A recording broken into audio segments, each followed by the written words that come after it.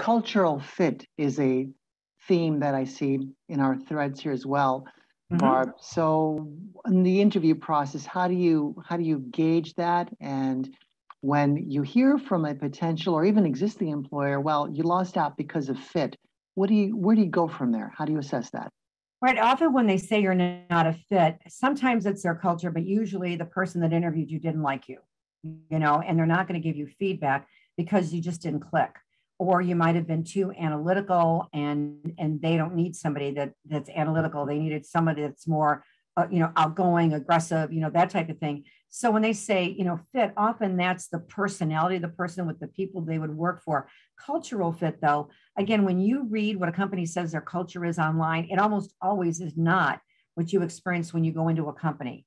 There's a big disconnect between what companies think they are. The company culture is what the employees say about the company behind their back.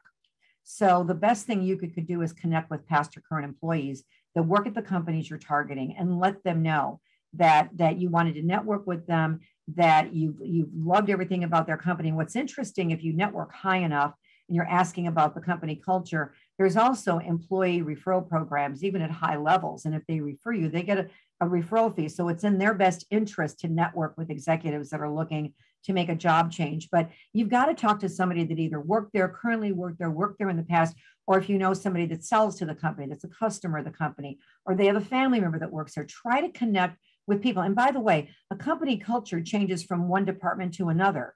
If I'm in sales and marketing, the culture of that department is probably very different than the accounting department is.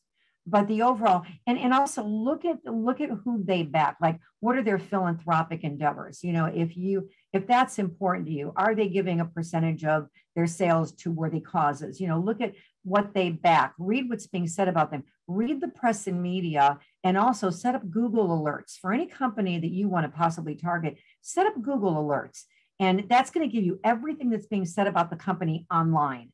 And then when it comes into your inbox, set up a rule where you set a folder for each company, because you don't want your inbox full of, a ton of Google alerts. But then the Google alerts are what other people are saying about the company. And that usually is more accurate than what you read on the website. The only other thing I could suggest is if they are hiring executives on contractual levels of basis right now, contract to hire. And often they're doing that when they've had an executive, change, leave a job, very quickly. And there's certain firms that specialize in that. If you're not working and you're an executive, you might try to get a contractual job first. And that's a working interview. You're checking them out. They're checking you out, because you don't really know the company culture until you get there. You can get a pretty good feeling. The only other thing is if they're using any kind of assessment tools, if they're using, to hire, and most, many companies do, that shows you that they're trying to match you with the company culture. And so assessment tools are not a bad thing. Assessment tools are a good thing. And if you have to talk to their company psychologist before you're hired, they want to make sure you're going to be a match. And so they're doing their best to make sure that they're hiring the people that are the cultural fit as well.